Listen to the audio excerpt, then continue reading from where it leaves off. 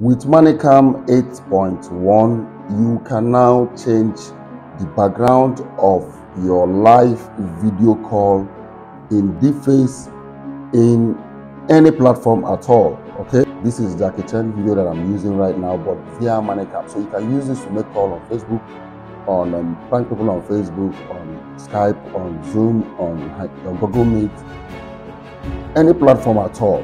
So you don't need to worry about your background while making live video call.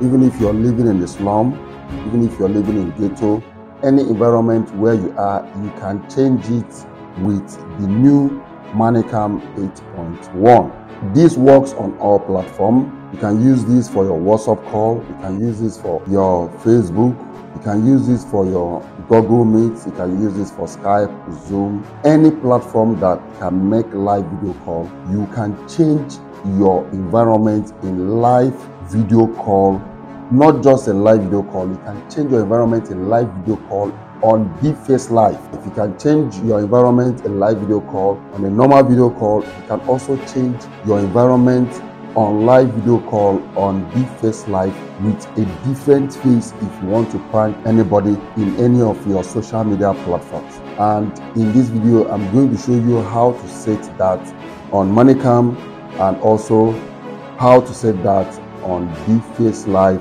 so that you can change your environment while making live video call, right?